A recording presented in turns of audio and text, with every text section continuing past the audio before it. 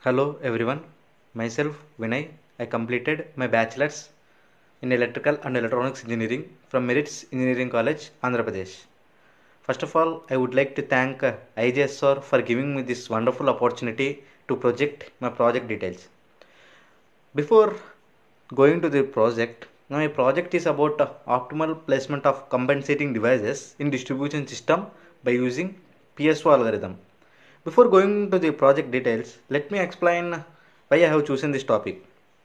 As we all know that there are three major divisions in power system. They are generation, transmission and distribution. Apart from the two, distribution plays a crucial role in nowadays because there are lot of losses in distribution system when compared to generation as well as transmission. So to minimize the losses in distribution system, I used this project for to minimize the losses as much as I can. My project is dealt with the placement of fax devices in distribution system by using PSO algorithm. My project, these are the contents of my project: abstract, introduction, what are the drawbacks of DC while we are placing in distribution system, and the results of my project. Coming to the project, my project is about placement of UPFC in distribution system by using PSO algorithm. As we all know that UPFC plays a crucial role in nowadays because it has the ability to control both active and reactive power flows. And then first of all, UPFC has the access to control both STATCOM as well as SSC. As you all know that UPFC placement is more reliable and then more easy when compared to the placement of DC. And my project is applied for IEEE 14 bus system, 30, 39, 140 bus systems. Introduction. As we all know that fax, as I recently told you that fax plays a crucial role in nowadays because the fax devices are very less expensive when compared to the remaining ones.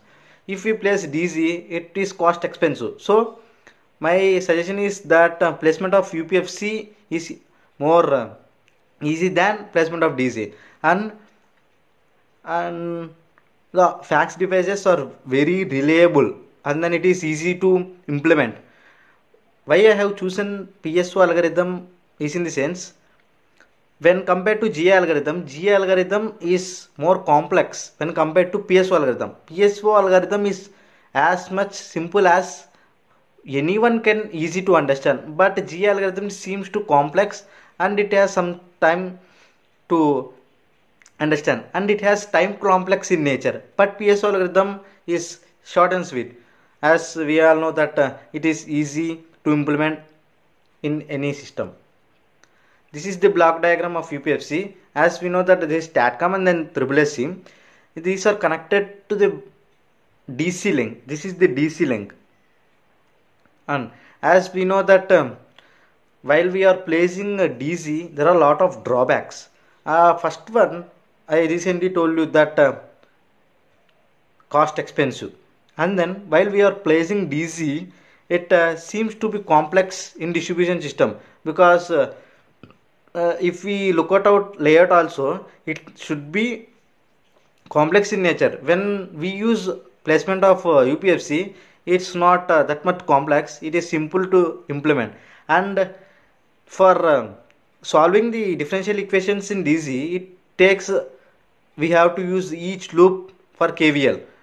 We have to apply each KVL for each loop. So it seems to be complex, and then we have to frequently check the steady state analysis, and as well as it will take time to think. So before placement of DC, placement of UPFC is more preferable than the DC.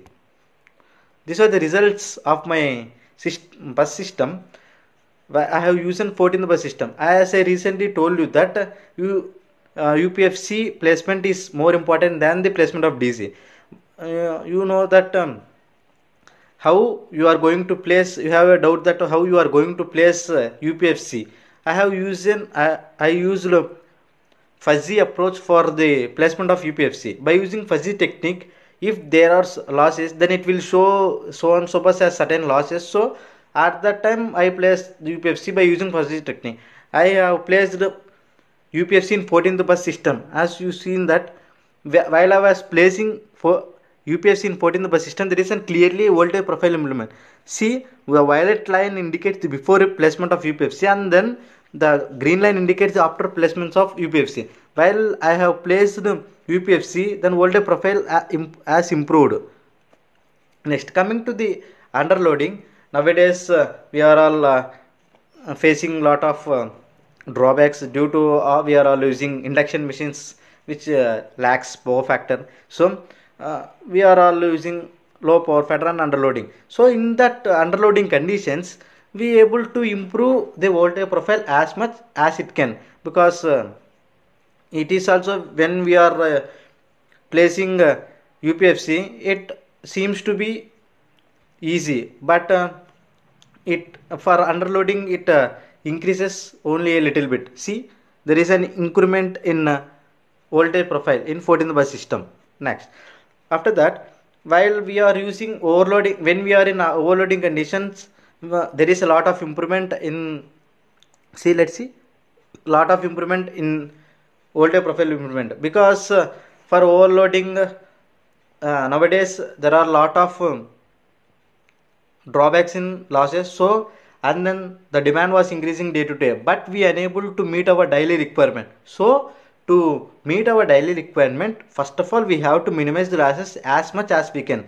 If we unable to minimize the losses, then there should be a, there should not be a requirement of demand. So we have to minimize the losses in distribution system especially. So that's why my project will help in future for to minimize the losses in distribution system. Thank you one and all for being patient, and thank you for watching.